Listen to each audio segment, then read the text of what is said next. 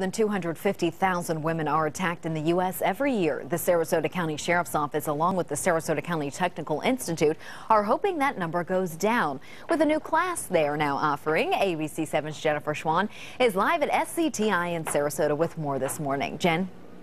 Haley, good morning. Well, picture this. You're a woman, you're all alone, no one else is around, and suddenly you're attacked. What would you do? You haven't a clue? Well, a class here at SCTI is hoping by the time you leave, you'll know how to defend yourself from your attacker. I've been in law enforcement for 25 years.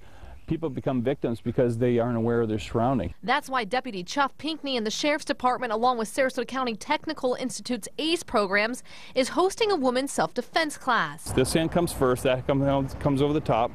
There you go. Now from there, once I come down here, now you break the elbow. You got to be aware of their surroundings. When you grab it, grab the other hand on the back so you have two arms going against my wrist. I myself wouldn't have a clue what to do if I was attacked, so I met Deputy Pinckney for a little early lesson. Grab my shirt, take it, and then I've just broke your elbow. Pinckney started the women's self-defense class last year, and women who have enrolled are as young as 19 to 67 years old. Because of the society nowadays, there's more violence, there's more attacks, and so the interest has been very high. Somebody's coming after me like this? Somebody comes on top of you, you go squeeze their windpipe, put both fingers right on, see what that does? Okay. And you squeeze it, you can crush a windpipe. And he guarantees, now kick with the top. No matter what your size is, after a few lessons, you'll know exactly what to do if somebody was going to attack. So I have a knife in my hand. If you go overhead with a knife, you come in, I'm going to come up and I'm going to grab your wrist here.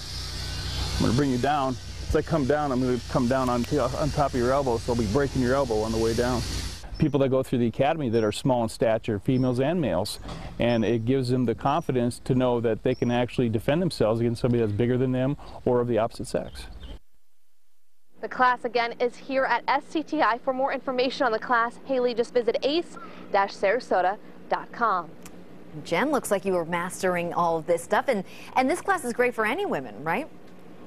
It is, Haley, and like you saw in the video there, I was doing some of those moves, and it's actually very simple stuff. Once you know exactly what to do, you learn pressure points, you learn hands-on applications. He says it doesn't matter what size you are, you can learn all of this stuff to help you defend yourself. So even if you're a petite lady, you can still fight off an attacker. Thank you, Jen.